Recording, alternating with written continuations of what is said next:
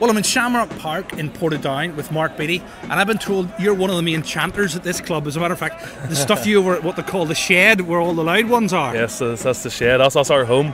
That's where we stand all the matches every week, every home match, and sing our hearts out. Try to get behind the lads, give them a bit of encouragement.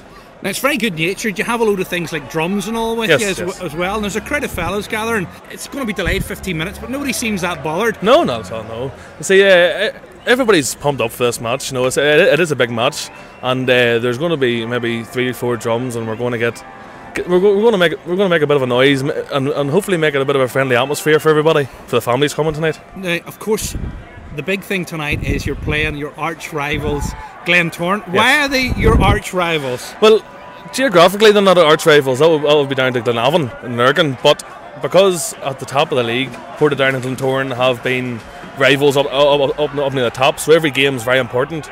And after a few years, we've got sort of more of a rivalry together, and now it's come to this.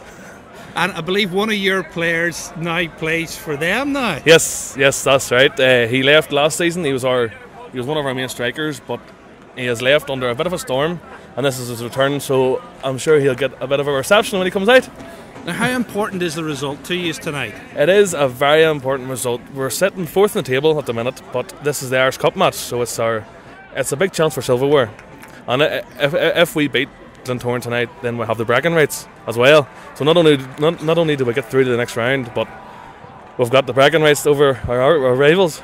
Okay, so the club's been on the go since about 1924. Yes. You look about maybe 30 at the most, yes?